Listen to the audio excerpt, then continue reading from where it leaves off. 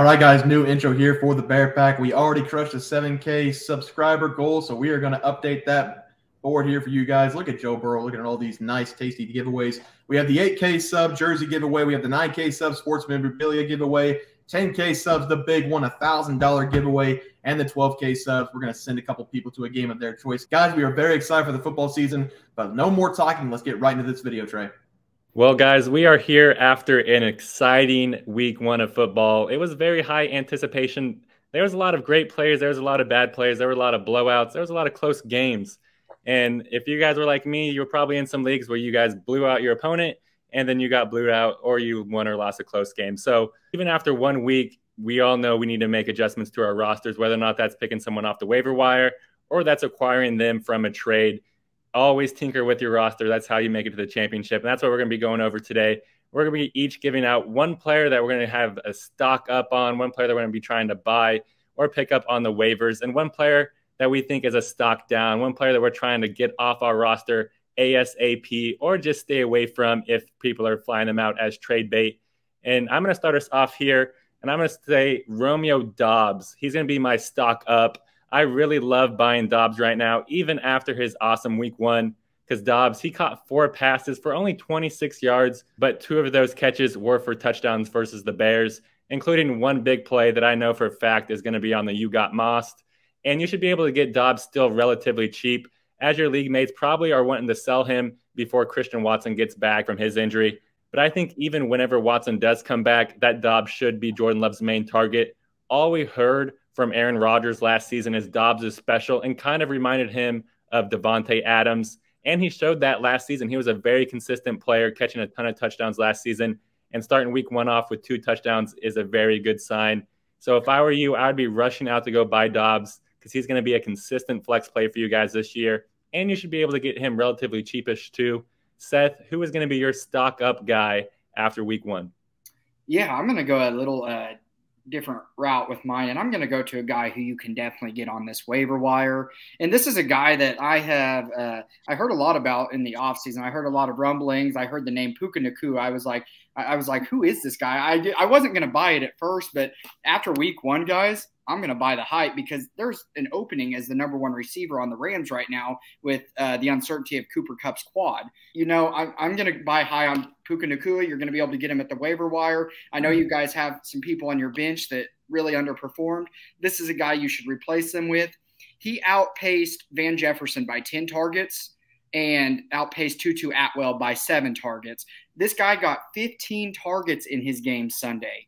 He already has Matthew Stafford in his pocket. Stafford loves throwing to him. He could be a PPR monster for you. And he's a big play receiver. In college, he averaged 16.3 yards per reception. So he does average quite a bit. He's a big play receiver. And I just like his upside as a PPR receiver, especially the Rams showing that they're going to throw it even if they don't have Cooper Kupp. So I do think Puka Nacua could be a nice pickup for you at the waiver wire as a nice little stash just to make sure he's going to take off. But I do see him being Matthew Stafford's favorite target. And he's got a great name. He does have a great name. He does have a great name. I love that name. And if there's one thing that we do know about Matthew Stafford is once he realizes that he can fixate on a wide receiver, that's exactly what he's going to do. He did it to Calvin Johnson. He did it to Cooper Kupp. This season, it may be Puka Nacua, so I love that pick for Seth. Bear, I'm excited to see who your stock-up guy is going to be. I know it's not going to be anybody on the Giants roster because they got blown out by your Dallas Cowboys. Yeah, I'm going to be a trade guy here. You have to go get Tyreek Hill. This is a guy you have to put a couple people together and try to trade for him after week one. It's not going to be cheap, but this is a guy you have to go get. Speed kills, guys, and somehow Tyreek Hill looks faster this year than last year. I know it's week one, but against the Chargers defense, he put up 215 yards, 11 catches, 2 touchdowns. He promised 2,000 yards this season. He's already 10% there in week one. He is a difference maker. He will win you fantasy leagues. He won't get you to the playoffs. He won't get you to the champ game. He's going to win you leagues. The package that I would send over for Tyreek Hill, it would probably have to be wide receiver, running back, or wide receiver and a good quarterback like a Justin Fields maybe, who didn't have a very good week, but I still think he's going to be very good. That's how high I am on Hill. Justin Fields was like my 3rd best quarterback. I would trade him for Tyreek Hill. Fields and like a Terry McLaurin or a Jalen Waddle, who's the other half of that offense for the Dolphins, that should do the trick. It's going to be hard to trade for him, but I think you got to put everything in to try to get him. Tyreek Hill is my guy to go get this week, Trey. I love that because we saw Tua. He was dropping it in an absolute bucket to him. It reminded me of Russell Wilson back in the glory days. I love that pick for Tyreek Hill. And people might be like, oh, buy him. He's already wide receiver 1, 2, or 3. Well, he's going to score you wide receiver 1, 2, or 3 points every single week. So I would be out buying him if I could. So now we're going to be flipping it over. We talked about the positive. Oh, this is so good, so good.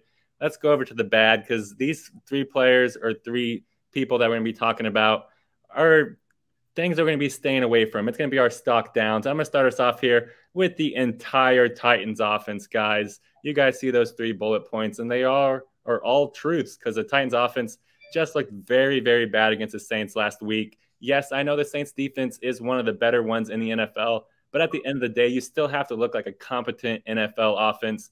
And the Titans, they looked anything but like that on Sunday because Tannehill, he had a 47 completion percentage, only throwing for 198 yards. King Henry, he only played 48% of the snaps in a close game that you would figure they're going to run the piss out of the ball. They didn't do that, and he only played 48%, less than 50%. That's no bueno, especially in week 1 whenever you think they're just going to run him into the ground. And then the wide receivers, no separation. DeAndre Hopkins and Treylon Burke, they only combined for 83 yards on 9 catches. Everybody in the offense just looked brutal, and I don't think it's going to get better before it gets worse, to be honest with you. And I'd be dropping Ryan Tannehill if I had him as my backup. I'd be trading King Henry away if I could. And I'd be fading both of these wide receivers until I see it because I have to believe it from them. So I will fade the entire Titans offense until I see it. King Henry's the only one that I would maybe roster. But DeAndre Hopkins, he looked all right. But Treylon Burke, he did not look good. Only 2 catches. So Titans offense. Seth, what are you going to be going with?